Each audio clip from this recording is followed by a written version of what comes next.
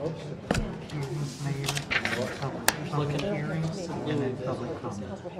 Run. All right, let's see. Which is not what I was thinking, you know, after everyone left.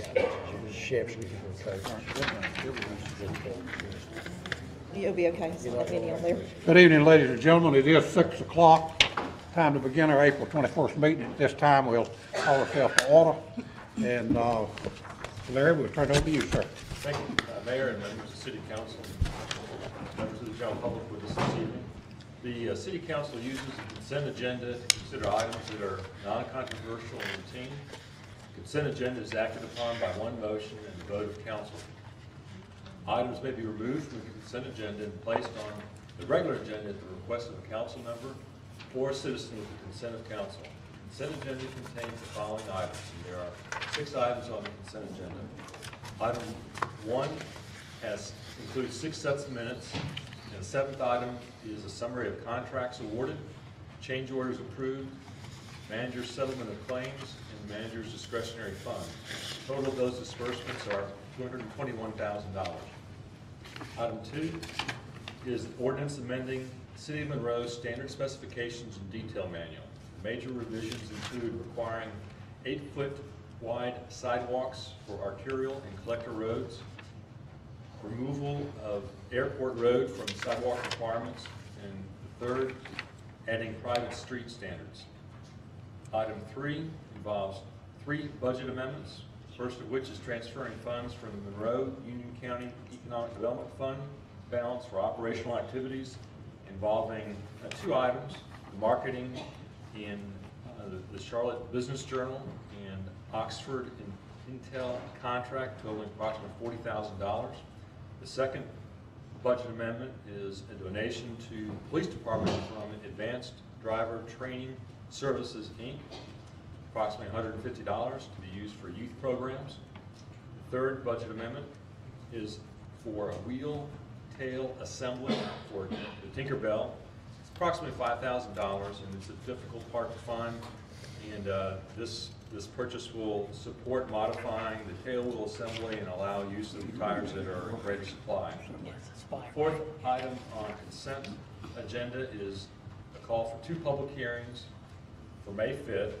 Both of them involve zoning map amendments, the first of which is to request for property located at 100 Broome Street from general industrial to conditional district. The second is for property located at 806 Circle Drive from office transitional to conditional district for a crematorium. The 5th item on the consent agenda is allowing an advertisement of unpaid real estate property taxes. This will allow the staff to advertise uncollected property taxes amounting in the amount of $471,305. The 6th and final item on the consent agenda is the award of contract for Nelson Heights Tank interior recoating and repair. There were 5 vendors that were qualified or encouraged to bid. Bids range from $111,000 to $178,000. The staff is recommending acceptance of the low bid at $111,000 for utility services company. Motion to approve. Second. I have a motion and a second. All in favor? Aye. Any opposed? Any opposed? Hearing none, that'll pass. That'll go to the regular agenda.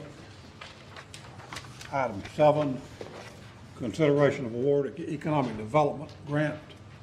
Public hearing. Mr. Patay. Thank you, Mayor, City Council, Manager Faison. It's my pleasure to bring before you tonight an economic development incentive grant in the form of acceptable consideration for the sale of approximately 57.49 acres of land and the conveyance of this land under North Carolina General Statute 158-1, subsection D2, to ATI Specialty Materials, also known as Project Pipe. ATI Specialty Materials, formerly ALVAC, was founded in 1957 here in Union County for the purpose of producing specialty metals in a vacuum process. Since that time, ATI has grown into an international leader in metals and aerospace superalloys. ATI has operations throughout the United States and abroad. Their customers include airframers and engine builders such as Boeing and Airbus, Rolls-Royce, and General Electric. It is safe to say that almost every plane flying in the world today has some ATI metal on it. ATI is considering a project on the remaining 57.49 acres of the Airpoint Industrial Center. If our community is selected, their project would include a new building and machinery and equipment at this location. The City of Monroe has been shortlisted and is one of several locations in the U.S. For this project, and their project decision timeframe is expected by the end of 2015. If Monroe is selected, the anticipated new taxable investment in building and equipment would be approximately $65.5 to $70 million over the next 5 years. The incentive does not require a minimum job creation, but the project has the potential of creating 70 additional jobs to the over 1,400 that they currently have in Monroe. Their average wage for these 70 would exceed $60,000 per year. The company began conversations with our office earlier this year and has indicated incentives are an important factor for the corporate folks in Pittsburgh as they look at the final decision location. Monroe and Union County Economic Development Board of Advisors have discussed this project at their March 10th regular meeting, and we bring this incentive to you today with their full support. The incentive is in the form of consideration for the sale of land in lieu of a traditional incentive grant, similar to what we've done in the past. We are recommending that the sale of the 57.49 acres of the Airpoint Industrial Center for $100 in cash and $1,052,562 in other prospective revenues to the City of Monroe in the form of new property tax, new sales tax, utility charges, etc. The incentive is based on the company's potential investment of the $63.5 million over the 5-year period. Based on the projected investment, the city would receive at the current tax rate, assuming a consistent assessed value with no depreciation, an ad valorem tax of roughly $1.76 million. Again, that's over the taxable grant period, those 5 years. The actual tax revenue received by the city is calculated using the assessed value of the investment each year, depending upon the depreciation schedule and the timing of the investments by the company. Union County Board of Commissioners awarded an economic development grant last night at their regular meeting for $1,490,000. This project also achieves a cost-benefit analysis ratio of 3.37 to 1, or roughly a 337% on the return on the investment that Monroe would make in the project, and that's over a 10-year period. Therefore, the Monroe Union County Economic Development Board of Advisors and staff recommend the sale of the 57.49 acres for $100 cash and other consideration totaling $1,058,562 to the city. That other consideration, again, in the form of additional property tax, sales tax, and other utility revenues as permitted under the general statutes. We'd also ask that you would direct staff to develop the sales agreement and authorize the mayor to sign. Tonight, we would like to welcome Mr. Hunter Dalton up here. Hunter is the Executive Vice President of ATI, as well as the President of ATI Specialty Materials, and he's available to answer any questions you may have. When I come join you. Yes, sir. Welcome. I'm ready to answer any questions you have. Let me just say something. Monroe's been really honored to be the #1 ranked city in the state of North and South Carolina, #3 in the Southeast on recruiting and retention of aeronautical industry. And the reason of that is Mr. Dalton and Teledyne all that, which is ATI now. And we thank you. We're honored that you're considering us for the expansion, and what a great corporate citizen you've been. I'd like to, if I may, first of all, on behalf of our employees, I have the privilege of having been working at this company since 1981, and I have roughly 1,450 employees here right here in the Carolinas. On behalf of them, I'd like to thank you for supporting our journey this far, and thank you for your thoughtful consideration of this project. Just a little bit of the history, if I may. Transition in our company, when I came to work here in 1980, 81, the old Allvac was less than $100 million a year company. Today, we're over a $1.2, $1.4 billion a year company, and we've done that with the good folks here in Monroe and Union County, and a lot of folks, not me, a lot of good people, good, hard-working people, and we're privileged to be able to continue that journey and to continue to grow. And you're in the mix. We'll do everything we can to see if we can have a good show. welcome any questions. I love to talk about this organization, love the company. I just second what Mr. Kazar said. Yeah, but a great corporation for our city. It's done so much for our aerospace industry, and we appreciate the opportunity to work with you, and we hope that we can get this new addition right here in Monroe in our business park, because it would be such a boost to Monroe and Union County for a project of this size to come forth. And thank you for all you've done in the past. You've been great. Anyone else? Any other council members? The only thing is, I know that y'all run a good organization. I hear a lot of compliments from your employees. And usually you don't always hear that part, but I hear a lot of compliments from the people that work for Automatic. So I think y'all have a good organization. Well, we work hard together. Good man. We work hard together. We appreciate it. Anyone else? Thank you, Mr. Oh, I'm sorry. Also like to thank Hunter for, he chairs our EDC board Yeah. and really does a lot for the community in more ways than just being the CEO of Teledyne. Right, absolutely. Anything else? Thank you, Mr. Thank Dalton. you. This is a public hearing. Is anyone here who would like to speak in favor? Anyone else who would like to speak in favor? Not here. And is anyone here who would like to speak in opposition? If not, we'll close the public hearing to take action. Motion to approve. Second. I have a motion and a second to approve. All in favor? Aye. Any objections? Hearing none, that's passed. Mr. Dalton, thank you very much. Item 8, consideration of economic development grant for another Lone Star project. Mr. Chris. Thank you, sir. Mayor, Council, Manager Faison again. My pleasure to bring before you tonight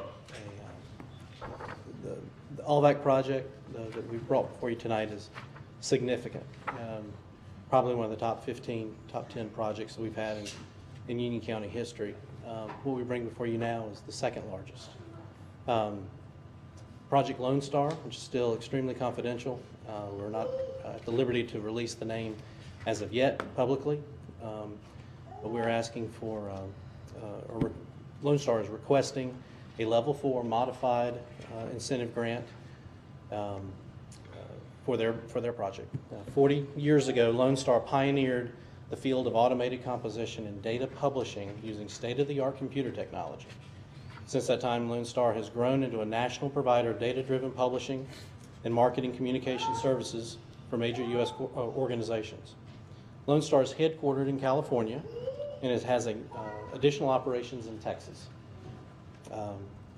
They are considering the acquisition of the Turbomeca facility in the Monroe Corporate Center and creating an East Coast presence in the city of Monroe.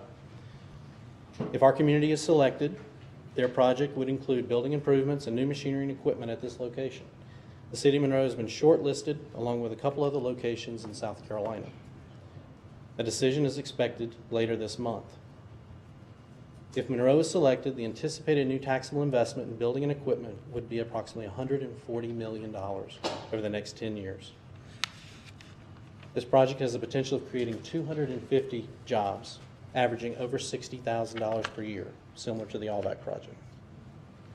The company began conversations with our office in late 2014 and has indicated that incentives are extremely critical factor in the corporation's final location decision. Monroe and Union County Economic Development Board of Advisors discussed this project at their March 10th meeting and have we brought this to you tonight with their full support again. The incentive is a modification from our current guidelines due to the fact that the equipment is digital and will depreciate at an extremely fast rate. So by being, if you're familiar, a data center such as a Google or Facebook, even the computers on desks depreciate at very fast rates. Same thing, this has such a heavy digital component that it will depreciate fast. So that's one of the reasons that we're having to modify it, as well as look at a longer term for this incentive grant. So this modified level 4 grant will not exceed $1,430,000 based on an investment of $140 million over the next 10 years. Based on the projected investment in the city of Monroe, the current tax rate, assuming a consistent assessed value with depreciation, the company could pay an estimated ad valorem tax of $1.9 million over that same period. The actual tax revenue, of course, is used is calculated using the assessed value of the investment each year, depending on the depreciation schedule, because that does change annually through the Department of Revenue of the state, as well as the timing of the company's investments. Union County approved a very similar grant. We'll use very similar language in both contracts for the company last night. This project also achieves a cost-benefit analysis of 4.75 to 1 over the 10-year grant period. Again, a 475% return. Therefore, Monroe and Union County Economic Development Board of Advisors and staff recommend the award of this performance-based Level 4 Modified Economic Development Incentive Grant to Project Lone Star not to exceed $1,430,000 over the next 10 years, and that would begin in fiscal year 2017. I'd also ask that you direct staff to develop the contract and authorize the mayor to sign that.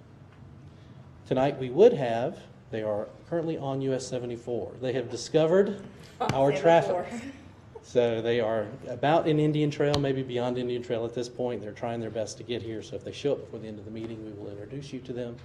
But the president and several of his staff are in from California. So they made the mistake and went to Charlotte at the end of the day and tried to get back. So they apologize for that, and we do appreciate your sympathies to them as they sit on 74. Any questions? Thank you, sir.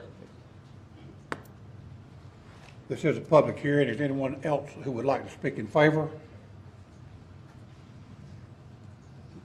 Anyone who'd like to speak in opposition?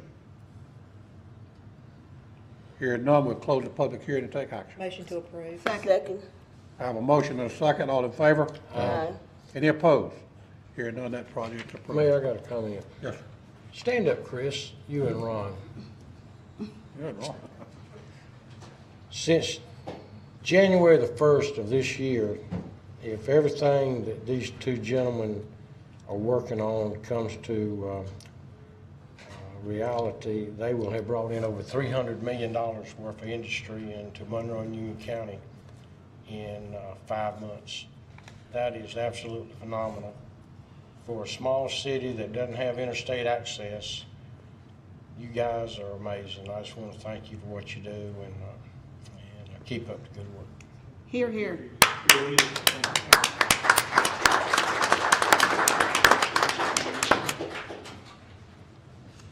Item 9, completion of pavement repairs, St. James Villas. Who's That's Jim. Mr. Jim? Wait a minute, I think, Jim needs to speak first, Vi.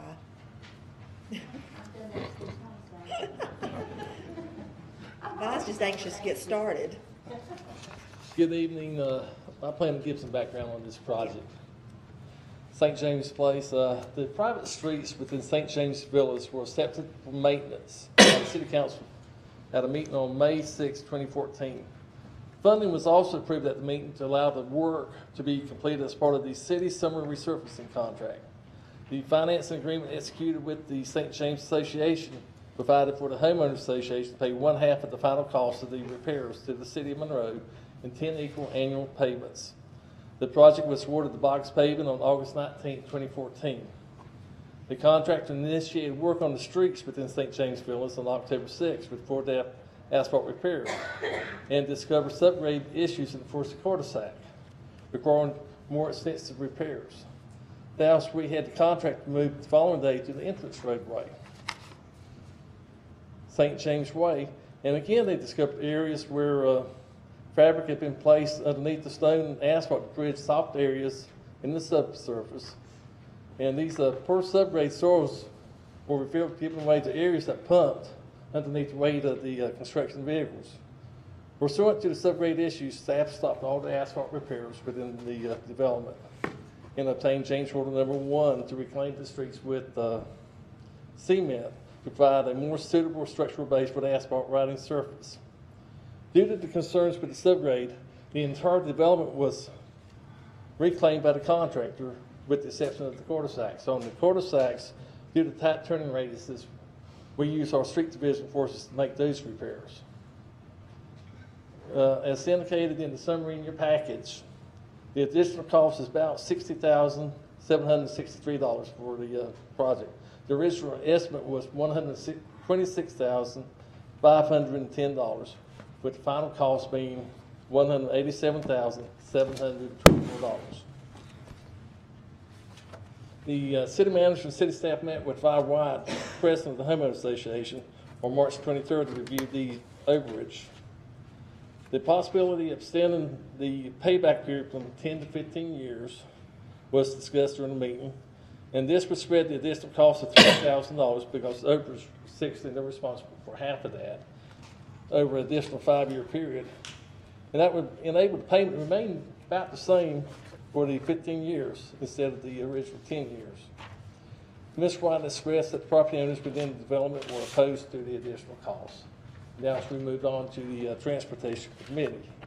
And at the meeting on April 7th, we had a short discussion regarding the additional costs. And then the committee made no recommendation to refer this to the City Council for final determination. And we've identified 3 options for consideration by City Council. One is to follow the approved financing agreement requiring the homeowners association to pay 1/2 of the final cost of repairs and 10 annual payments of $9,364 each. Modify the current financing agreement from a 10-year term to a 15-year term, requiring the homeowners association to pay 1/2 of the final cost of repairs and 15 annual payments of $6,242 each. Third option is forgive the homeowner association of their share of the cost overrun of $30,000, leaving the annual payment at the original amount of $6,325 for the 10-year term. Options 1 and 3 can be done without approval of the homeowners association. Option 2 would require approval by both the City Council and the homeowners association. Any questions? Go over your third one again. I didn't quite understand it. The third one's just forget the cost overrun that the Which is homeowners about will be $30,000. responsible for. When did this paving take place? This paving took place in, what was it, October, November? And when was the city notified that it was going to be more? When was the city notified? Well, we did the change order. The change order was approved on, I'll find it here in a second.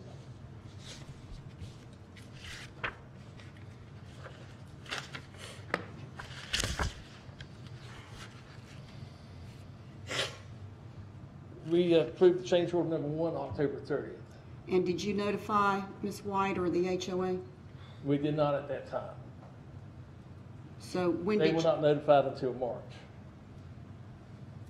so the city just went ahead and done it without the permission, authority, or whatever of the homeowner Well, association? Is that see- Had to be repaired. The streets needed to be repaired. They were underneath city maintenance. We correct? accepted maintenance on May 6th. Of last So the responsibility of the streets fell to the city. Correct. And there was also an agreement with the homeowners association that they would pay that amount, a certain amount. Is that correct? They would pay half of the final cost. But then when they If did the cost was paving- lower, it would be reduced. But when the paving was done, then there was an additional cost, That's correct. and the homeowners were not notified, the HOA. Is that correct? That is correct. Okay. Okay, I've got a question though. Some of this additional cost is coming from the paving company, am I correct, or change orders? That's sort of been disputed. The additional cost is from the change order with that pavement company, but that would have been with any company. We would have encountered the same issues. See, when we originally evaluated the development, we went in and did a proof roll, and we tried to identify any bad areas we could. You didn't And once expect we fine started the fabric. work, basically, there was a bridge between, the asphalt was forming the bridge, and once we started working, it just started moving. And that happens sometimes with these type of soils in the area. It just starts moving, you gotta come back and regroup, and in this case, we decided to use reclamation with cement, that's typically Yeah. what we do. That gives us a sturdy foundation. What was the change order, Jim? I can kind of read between the lines, what you said, but what was the change order? From what to what? What we did was we stopped all for-depth repairs within the development, and instead we asked the contractor to give us a cost for reclaiming the development and adding cement. That's where you take equipment, and you line up the pavement Put that's there, cement in and it. incorporate it into the subgrade, and you add cement to give it strength. Okay. All right, thank you. Any other questions for Mr. Lloyd? Thank you, sir. I have Ms. Wright, am I saying that right? Yes. If you'd like to speak now. All right, thank you. And thank you for hearing us, and thank you for what you've done so far. We especially thank Jim and Sarah for all their work with us too. I feel that I know you guys are sick of hearing my same speech over and over, but in order to get the points made that I feel need to be made, I'd like to address a number of items. St. James is a planned unit development with 65 home sites and 6 common areas. The plan was originally presented to the city of Monroe and to potential buyers, described as a senior gated maintenance-free community with 70 townhomes and common areas, to include a pond, a swimming pool, a clubhouse, and putting greens. The first townhomes were built in 2005, and by 2008, 40 townhomes were completed, and all but 6 lots were purchased by the builder. The townhomes sold quickly until the collapse of the housing bubble, and combined with the problem that our developer would not complete the amenities, the homes stopped selling and the prices dropped.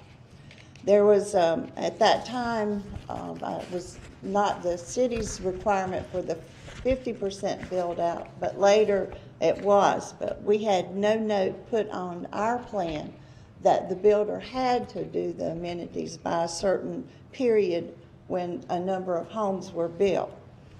The developer sold all but 6 of the lots to Hobart Smith Homes by 2008 for a considerable amount of money. You're talking about 64 lots at $35,000 each. So he pulled in quite a bit of money, but he did not keep his agreement and his promise to the homeowners to complete everything. The next thing that I'd like to point out is that Lester Presley Development was supposed to complete a turn lane off of James Hamilton into St. James Way. He did do one, and at that time there was a bond for that turn lane at $46,000, and it was there for 1 year, and for some reason it was not renewed for the following year. So that money was lost that should have been left there. The city determined that that turn lane was not to standard and had to be rebuilt, and the city did also bear that expense.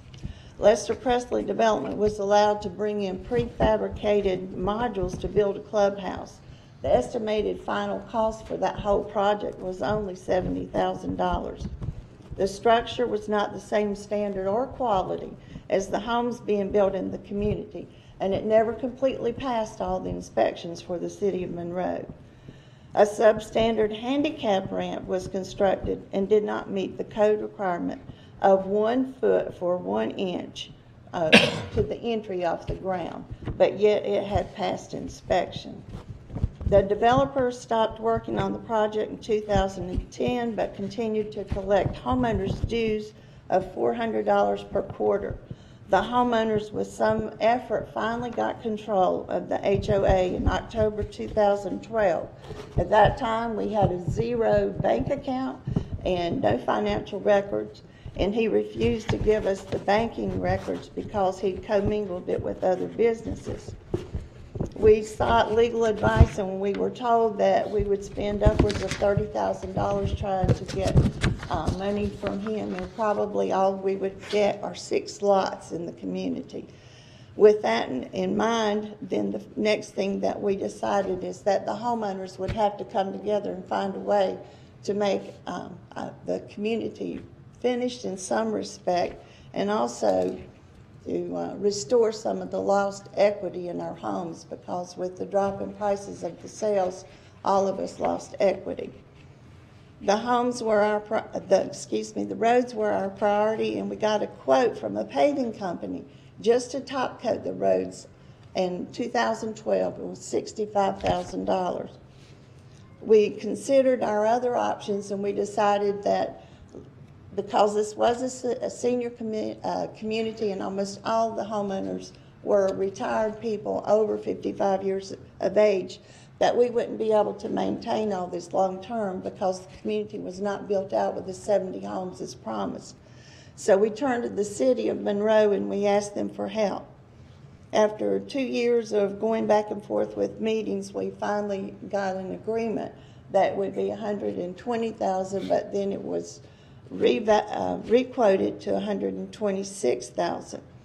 We signed that agreement and went forward with it.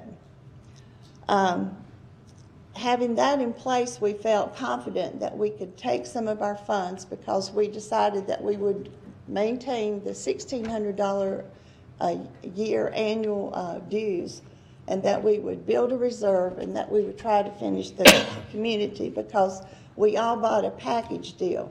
We paid the price for our homes to include the amenities and to also be a maintenance-free community. And those dues initially paid for a blanket insurance policy that covered all the exterior of our homes. We had to drop that. We had to drop the fact that all the exterior maintenance was supposed to be provided too. So essentially, the only thing homeowners got was just the landscaping for their $1,600 a year. And by feeling like we had the roads covered, then we started working. And we discovered that we had a problem at the pond because it was built incorrectly and there was a cave-in. There wasn't the correct fill dirt used around it to support it.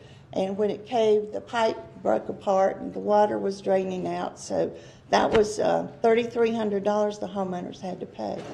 To bring the clubhouse to standard and to level the floors, to rebuild all the handicap ramp and everything else that needed to be done, that was an additional $40,000. There was a wooden fence that was falling down that we replaced at $5,600. So we incurred quite a number of expenses trying to bring it to standard, thinking that the roads, the situation was resolved. Additionally, the Union County assessed the tax value on our homes at the selling price. So all of us who purchased there in 2006 to 2008 were paying for, again, the package deal, taxes on that.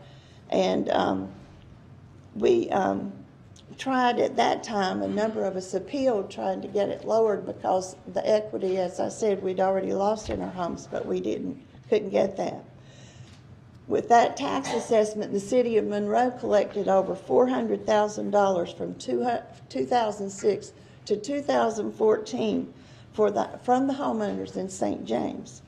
The city of Monroe's budget, overall budget, said 9.2% of their budget would go to transportation, to the roads. If you consider that, we paid in $400,000, and if you allotted 9.2% of that, then we'd already paid in $36,800 that we could have had for our roads, and it should have been allotted to us. Additionally, we were taxed at the same rate as people who lived on public streets. Their roads were taken care of. Their lighting, street lighting, was also provided. We had to pay for our street lighting too. The contract for the street, you'll have to excuse me, I've had a little bit of an infection here and I lose my voice. The contract for the street repair in St. James was approved by the City Council on August the 19th, 2014. And it was signed by the city manager on September the 9th, 2014. The bid by Boggs Paving Company was chosen, I was told, because it was the lowest bid submitted. Boggs Paving Company was investigated by the FBI on charges of defrauding the federal government. And Kevin Hicks, the former chief financial officer, had admitted his role to the $87 million fraud scheme involving government funding construction projects by July the 23rd, 2014, well before we were ever involved with them. Additionally, there was another Arnold Mann who was an estimator and area supervisor, and he also pleaded guilty in June of 2014 to defrauding the U.S. DOT. So the homeowners had some concern that we would have contracted someone that was already defrauding the federal government of $87 million. Why would they come into our community and be above board and overall honest with us? How do we know that the charges that they presented to you were in fact really needed and that they were at that level? While completing the work in St. James, additionally, those people, thank you, while working, they additionally cut the electrical line that supplied power from across the street at the entrance of St. James. We contacted Boggs Paving and tried to get them to respond to us, and they never answered us or showed any inclination to help us in any way with it. We also contacted the city, but the city referred us to Boggs and also said they felt that the depth that they had graded and taken up on the road would not have influenced it because the line should have been buried 18 inches below the street level. However, that on the one side, it was not cut, but on the second side where it goes on across, it was cut. If that in fact was the problem, that it wasn't buried deep enough, it should have cut the line on both sides. It didn't make any sense, the explanations we were given. So we had to pay an additional $2,000 to Boswell Electric to get them to bore under the street and restore the electrical supply to the other side. I also, since Boggs Paving would choose to ignore us, I went to directly to their insurance company, Liberty Mutual, and I did a claim for that particular error. I didn't do it for everything they've done out there, but for that we did ask for them to reimburse us. And of course they haven't answered us either. St. James has several issues to address due to the developer's failures. $40,000 to repair the clubhouse, the $5,600, the $3,300, and all that we mentioned previously has been in addition to what they're asking us now to pay the city. At the end of March, the city made contact with the news that there was a price increase on the streets in St. James. I was so surprised because I thought we had this resolved. And given it did say that it could be plus or minus, there might be some expenses that would come up as they did the work. But trust me, if I hire a contractor to do a job, I'm not going to allow him to up the bill 50% without telling me, getting my permission and my cooperation. The other thing that really bothers me is that we already had a quote for a contract that would just top coat it at $65,000. Had we been informed that it was going to be $90,000, we may have chose not to do the roads at all with all the other problems this community had. And I feel like that there was neglect in the sense that we did not get informed at the earliest date and that we weren't involved along the way. I mean, you're spending our money too, as well as your money. You should have involved us. Excuse me 1 minute. Sorry. In reviewing this information, St. James homeowners have reason to believe that the developer, Kevin Presley, a county commissioner from 2006 to 2008, was favored in a number of decisions that resulted in the burden of completing our community, first of all, on Hobart Smith. And he really tried. He bought the extra lots. He even paid extra HOA dues to try to get Kevin Presley to complete our community. And then Hobart ended up losing to foreclosure 8 homes in 22 lots. Again, that just really hit us hard, and we've lost even more value in our homes now. The homeowners are mostly retired individuals on fixed incomes. The homeowners agreed to try to complete the community in order to restore the lost equity in our homes. There should have been more oversight by the City of Monroe to ensure that the community was completed as promised, since it was a gated community for seniors and was a new project for this area, nothing else like it. They also should have looked a little harder at Kevin Presley, who had never done a development before. This was his first endeavor. He should have been scrutinized and held to the city standards for all construction in our development. Therefore, St. James homeowners are requesting that you forgive the additional debt of $30,381.92, and that further, we would want you to apply the $36,800 that we've already paid in taxes while you were taxing us at the same rate as the public streets. We'd like you to apply that to the original $63,255 that we agreed on. That would leave us owing you $26,455 that we would be more than willing to pay in a 5-year period at $5,291 annually. We do appreciate all that you've done, but we feel that the city failed at that time in really providing the proper oversight that this project would have been completed as promised. We feel that seniors deserved a little bit more, knowing that we were all going to live there, be on fixed incomes. We've had 12 people to pass away out there. That's proof enough since 2006 that a lot of us are elderly. We also have 16 now, single females out there that are seniors. And I mean, think about the burden financially you're putting on these people, when in fact it should have been the city's responsibility in the beginning to make sure that what Kevin Presley sold to you was actually done and completed as promised. I thank you for your time, and again, I thank you for what you've done already for St. James, but I also feel like you owe us a little bit more, and I hope you would choose to help us one more time.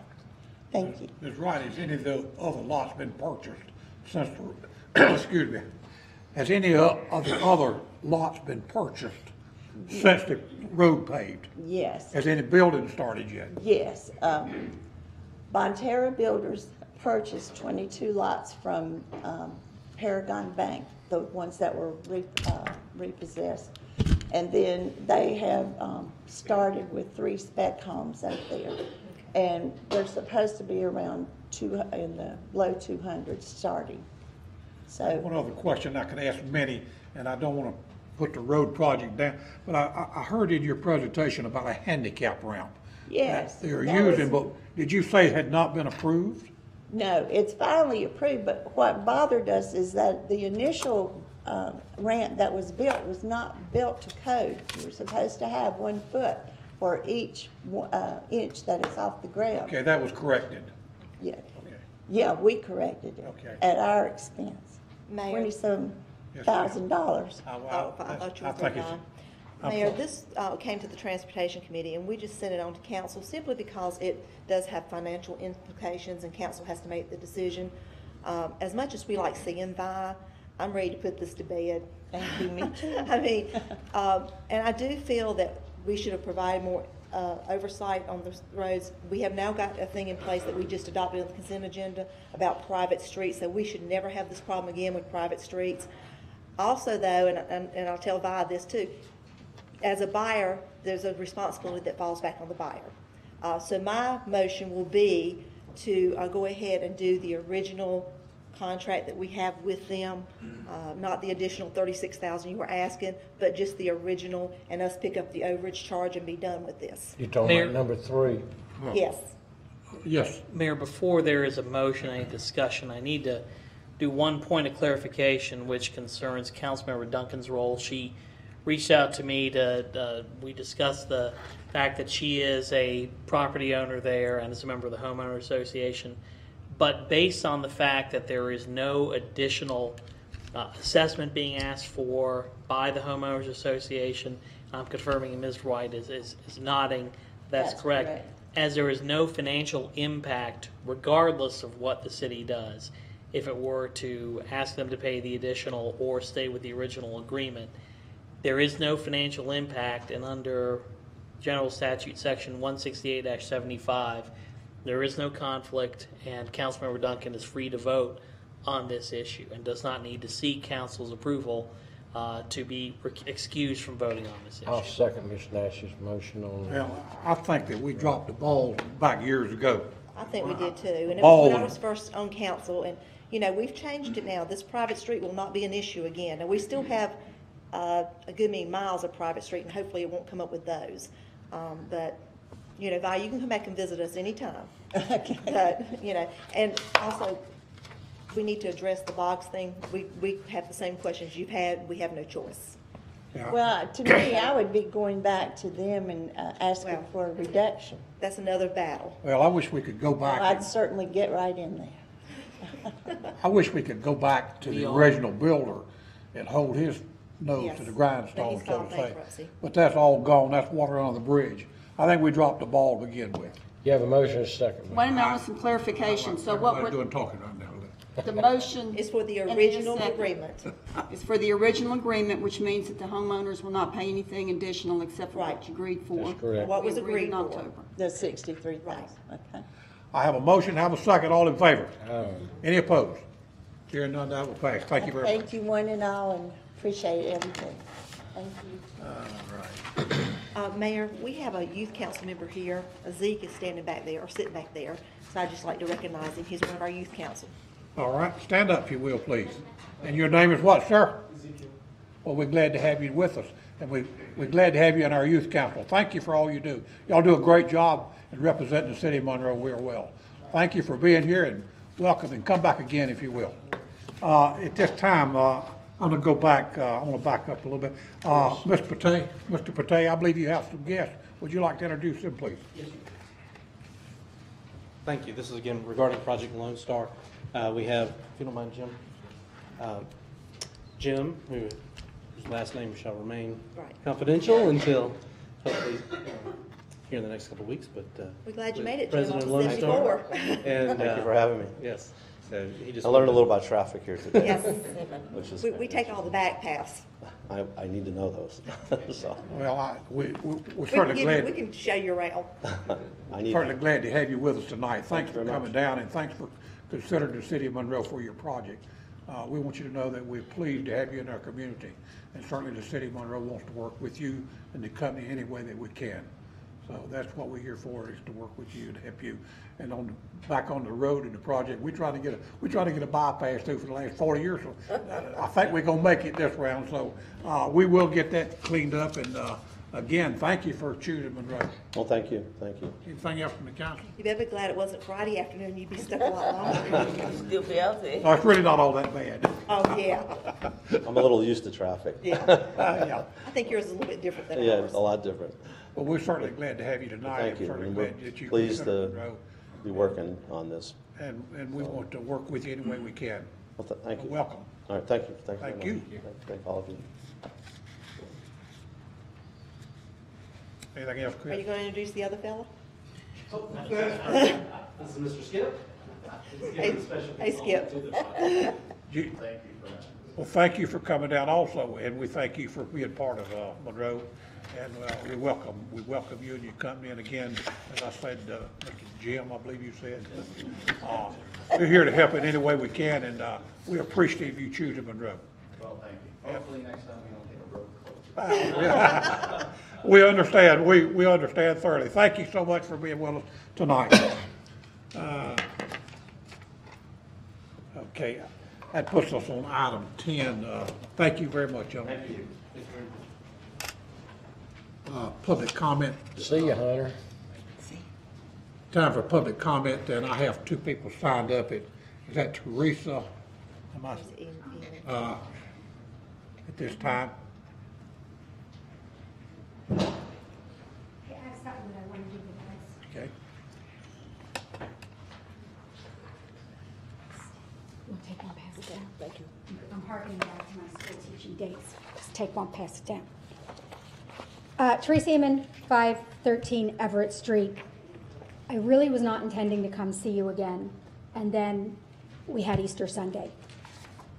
Easter Sunday at 3 o'clock in the morning, our entire neighborhood and street on Everett Street was woken up by a party that consisted of enough cars that both sides of Everett Street from Charles to Huff were completely parked through, and cars were parked in our driveways.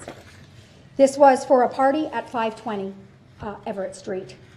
It is a tenant-occupied residence, and the party went on until 5 o'clock, right about the time that the stone was rolled back from the grave, when everyone dispersed because of a gunshot.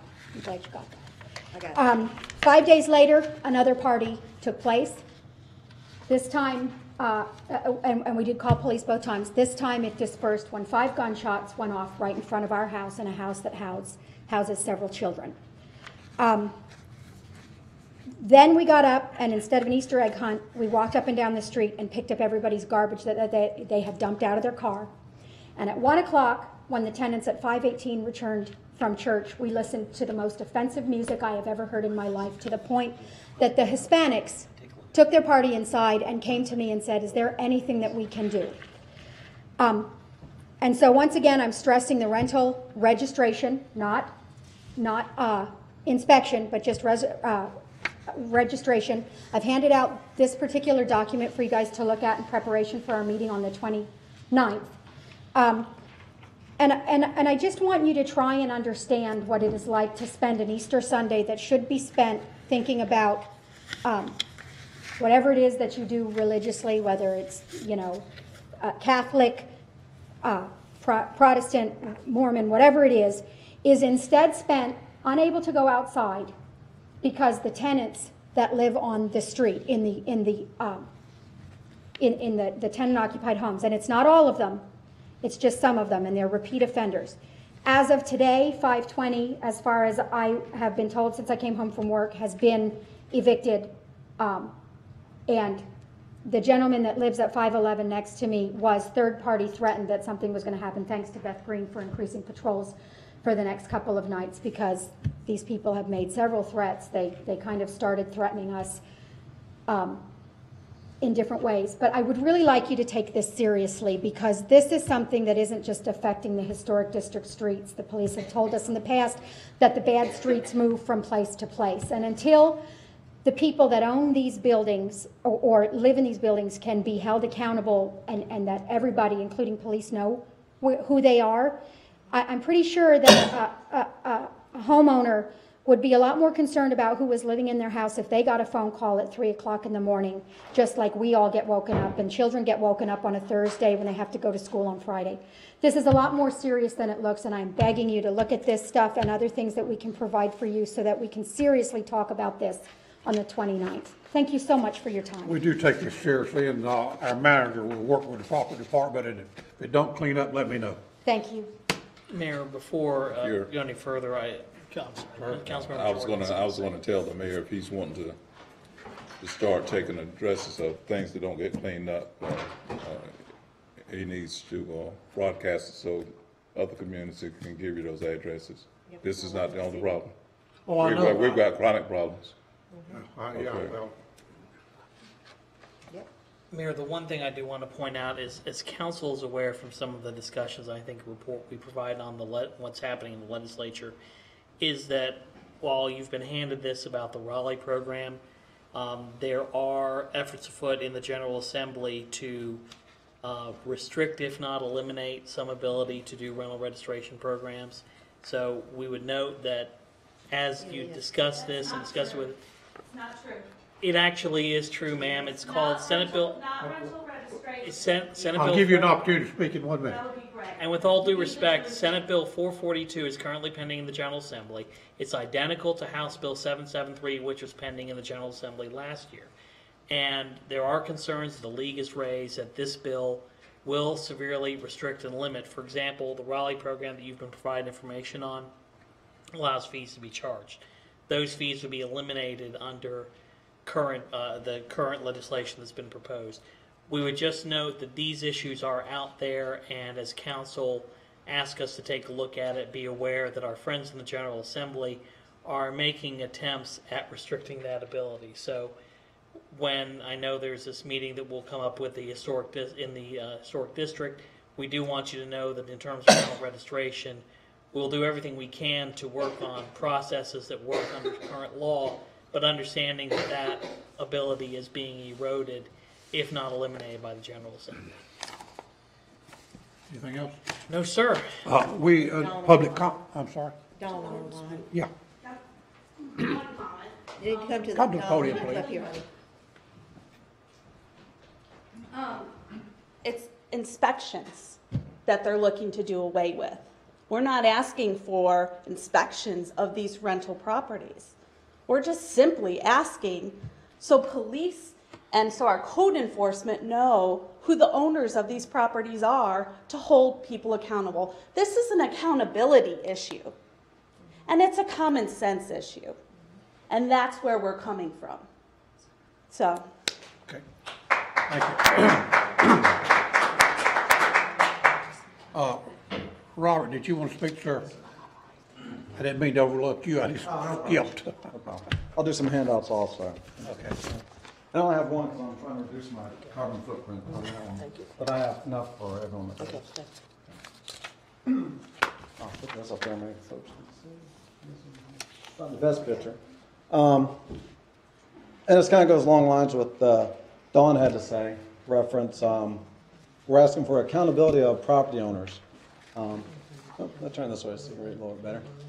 And to start off, those pictures were taken of properties, and all the items were left on the street for at least 1 week, usually 2. So a lot of people call me the litter Nazi, but I come from an area that exercised the broken window policy, and it does clean up a city. I'm here on behalf of the citizens of Monroe, and specifically the Historic District. We'd like to thank Mr. Rushing with Code Enforcement and Ms. Lori Purcell with Solid Waste for stepping up in the past couple of weeks in an attempt to make a positive change in our neighborhoods. I also want to thank the city's officials who've heard our voices and understand the passion and commitment that we have to save our city and make it something very special we know it can be. All of us want what's best for our city, which is a vibrant, clean, safe, and thriving community. That being said, as we sit here, we are far from those things. And the only way we can ever be able to achieve them is for all of us to work together. Give your employees like Robert Rushing here the tools they need to get their jobs done. We're asking for the city to change the way the code that they have are actually enforced and give them some teeth so such things as that you see don't occur. Those things sit for 2 weeks and there's really nothing code enforcement can do about it. Help your residents who have taken a chance on the downtown Monroe succeed. Let's end the days of driving through the city and seeing entire houses emptied on the curb, only to sit in the rain for weeks on end. And the days of yard after yard full of cars and trash cans. And then the days of living outside of Monroe, and the days of those living outside of Monroe calling us the slums. And those days where people are afraid to come into town because they call it sketchy. Those are just a few of the direct quotes from people living outside the downtown area to a resident who asked them to come visit the new Farm to Table restaurant in downtown. I've also handed you a copy of a select post from a thread that we saw on Facebook last night that was part of a post from a young mother who has children looking for a place to live. She's asking for recommendations and mentioned a few properties and locations in Monroe. It was sad to see what people who don't live here had to say about our area. If you find these terms offensive or disturbing, think of how us who have lived here and invested time, money, sweat, and tears in this area must feel, because this is where we live. We're gathering ideas and data on the ways the city can work its various departments and citizens to make a significant difference, and we'll present those to you on the April 29th meeting to be held at the Old Armory. We all understand that change doesn't come easy, but it must come for our city and for us to survive and succeed. Follow the master plan that you have set forward that states you will encourage the revitalization and spirit of the historic district in downtown. And let's hope that one day our city can be branded as a city that's safe, clean, and encourages homeownership and families to prosper here. That's all I have to say. I'd like to ask the city attorney, what does our ordinances say, and how can we work to make them stronger? Or we are happy to our ordinances do allow for inspections. We do have nuisance abatement portions of the ordinances as well. It is a function, and I'll defer to the planning director, but it is, our folks have to give citations, give folks an opportunity to cure the problem. If a property owner is not willing to cure the problem, we have to then deal with it, which ends up resulting in the city contracts for that and has someone that cleans it up, and then or we clean it up, and then we assess the cost against the property. So we can do that, and there's been a commitment, I think, from the council with last year's budget, and I think did a future resolution commitments to last year keep moving for- forward with that. So it is the work of our code folks to do that. As you've noticed, that would include what they've done in housing.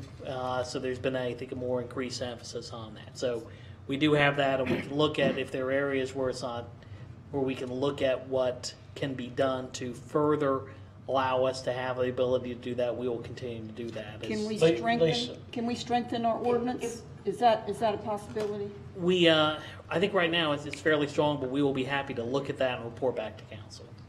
This is public comment. I don't think we're supposed to be discussing this.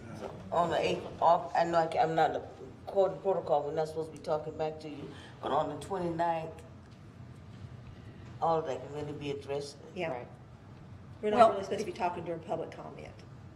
Well, that's because that's our rule, and we can certainly, that being it's our rule, we can certainly overrule our rule. So if you wanted to ask for something, let's talk about it now. We're here. It's our rule. It is our rule. What was Lisa, the question? what about the stuff that's piled out? We used to pick it up every week, now it's every 2 weeks. Is that what's? That's one thing that I was going to bring up. The junk and debris in the yards is considered a public health nuisance. The junk and debris that's put at the road is what our solid waste company picks up on the bulky week that is scheduled for every other week.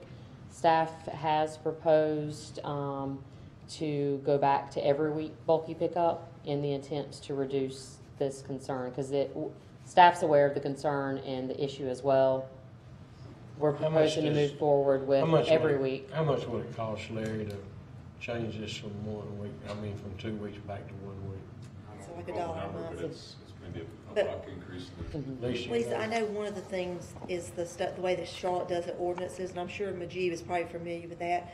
They send out fines, but I know that they have an environmental court, which is different than we have.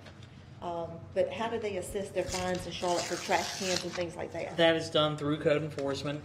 They have a set of rules that basically, the ordinance says that if you have your cart out beyond a certain period of time, you can be assessed a fine for that. If you have garbage out, if you have debris out, you are issued a citation, given an opportunity to correct the problem on your own.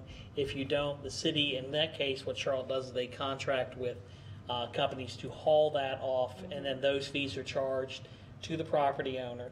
That's a civil penalty, and if they don't pay the civil penalty, it's assessed as a lien on the property. That's what I thought. I just And wanted to so, make they, sure it's and we have similar, and we actually have that similar ability. We do have the ability with these weeds and grass and nuisance abatement issues and public health issues to charge that as a lien on the property. And we've discussed that with code. They are aware of it, and it is something that we can continue to do. The E-court issue, it's the environmental court, that's something that's done by Mecklenburg County, but that only ends up being with the worst of the worst. And it has some impact because the district court judge can say, well, you've done this for far too long. But in a lot of cases, that doesn't reach all the potential issues. Well, we have some of the worst, Dave. And these were two of the items that we were going to be discussing at the community forum, the schedule for next week. Another goal of staff, we are currently in the process of revising our solid waste ordinance. Right now, we operate under the civil citation process that's provided by state law, that we are required to give a 10-day notice. Well, by the time the 10-day notice, the next garbage day has passed and the carts, it's a moot point. Our goal is to revise the ordinance to put fines in there for carts that are not being brought back from the curve, bulky that's put out before the time frame. Those are two items that we're going to be discussing at the meeting next week that staff is currently in the process of working We on. already have the carts involved in our ordinance already. We have it in the ordinance, but the only tool we have to enforce it is the civil citation process, where if we find a violation of our ordinance, we're required to provide them a notice of violation. They have 10 days to correct the violation. That's what we need to change. By the time we go back out in 10 days, another week of trash has already passed. We need to change that as soon as we can. Why don't we do They get this? like 3 citations. We should have Not changed it every already. area is having this problem. It's only certain areas. It's So- all all over over the city. Monroe. It's- No, Yes, well, it is. we can get with our waste people and have them tell us what it would cost to come in with one truck in certain areas and get it cleaned up. It's not gonna happen in my neighborhood. It's not gonna happen in a lot of other neighborhoods. So address the neighborhoods that you're having trouble with and go ahead and do it. Which, well, I don't see anything funny about that. It's not, it's all over the city, Lynn. It's not. That's right, it's all over. Ma'am, I'm not talking to you. Wait a minute. One at All a of a time, sudden please. we I'm don't gonna give talk everybody, I'm gonna give everybody an opportunity to speak. Let's do it one at a time, please. All right, Lynn. What I'm saying is, there are certain areas that is worse than others. So why not go ahead and get with the waste people and let them come and address the worst? If there's something on Highway 74, they can go out there and pick it up, but that's not gonna be as bad as Everett Street. I'm familiar with Everett Street. I coach football. But I'm saying, Lynn, it's a lot all over the inner city. It really is. You can ride to any of these streets and see it. And not just Everett Street, but you can go over to College or Johnson. Well, I'm So talking saying it's all over I'm the talking about city. I'm talking about inner city, basically. And rather than just waiting and putting it off 2 or 3 months, as much work as we do with the waste people, I don't see why we couldn't get them to come on in there and let's address it. That was my comment. It will be an increase in cost of service. Sure. Which will be using tax dollars for that. When what they're basically doing is holding people accountable, whether it's owner occupied or rental. And I think the issue is bigger than the trash, but that's I just think one it is small too. part of it. But see, here's the thing. You're talking about holding people accountable. You're talking about 3 or 4 months. I'm talking about address the problem because it's a sanitary problem and address it now. I mean, we're probably talking about the same thing, It's a Don. step in the right direction, But- but we've got a lot more that needs to be addressed. as But we while go. you're addressing the other, you can go ahead and be cleaning up the mess. Does that make sense, sir? Makes sense. Our concern is that even if we change it to 1 week, the violator, whoever that is, they'll get in the habit of just putting stuff out because there's never any consequence. Instead of trash sitting for 2 weeks, it still sits for 1, and a lot of these cases you can watch. Seems like they're reminded when they pick up the bulk waste, they go, oh, I forgot to put it out. So they'll put more out so it sits for another week. So really the trash will remain out there the same amount of time, It's and more we'll just incur the cost. It's more than as the one taxpayer. issue. It's trash and it's And- houses that are causing problems. And So it's a quality of life issue. We've talked to Mr. Rushing, and one of his problems also, it kind of ties into the tenant occupied property registration, is he has a hard time locating the owners of the property to actually issue them a citation. 'Cause things It comes change. back to a LLC out of New Jersey, and a PO box. It's very difficult to track them down and say, do you realize that your property is in violation of X, Y, and Z? If there was a rental registration, it's on file with the city. If the police department need to call someone in the middle of the night in Charlotte, they can actually call up a number and say, we need you out here in 30 minutes. But here's my point. What you're saying takes time. What I'm saying is, let's go ahead and clean up the mess, and in the interim, work on it.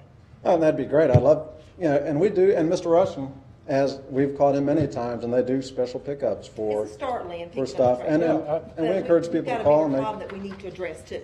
and like I said, I just think it's, and to be honest with you, I'm kind of glad that those gentlemen left the meeting. I mean, here's a corporation bringing, hundreds of millions of dollars here, and where their employees going to live. We'd hope they live in downtown. Part of the master plan is to revitalize downtown. We're putting $2 million in the theater, which I think is great.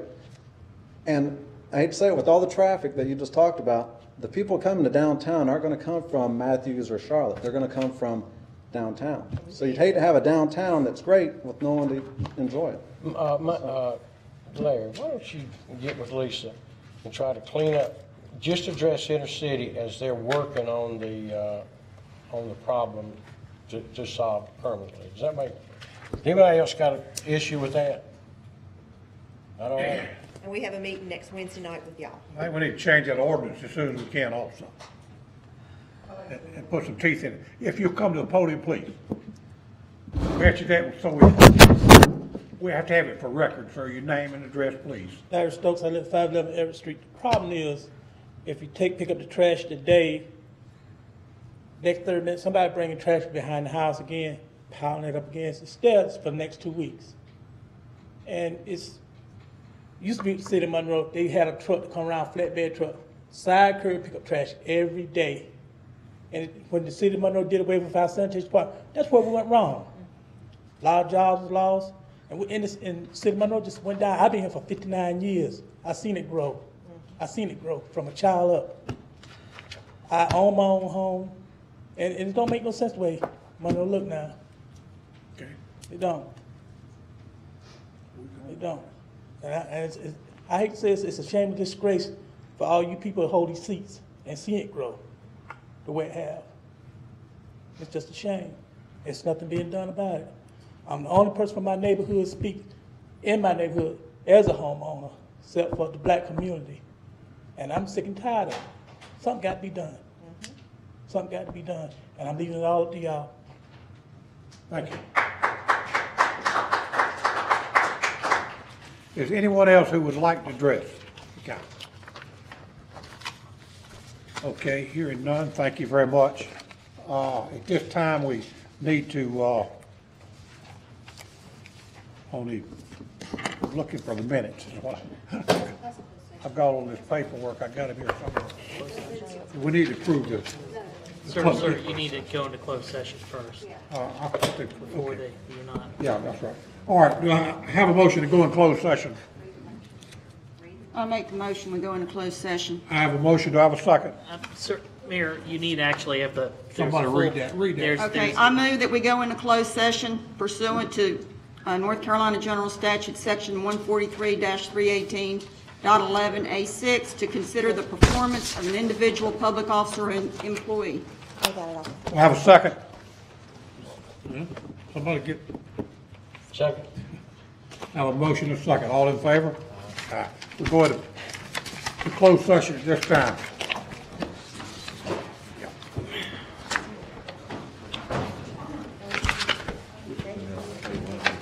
Thank you, ma'am. Thank you so much. I'm tired of talking to y'all. Okay. Oh, hush, if you want to grab everything, I know.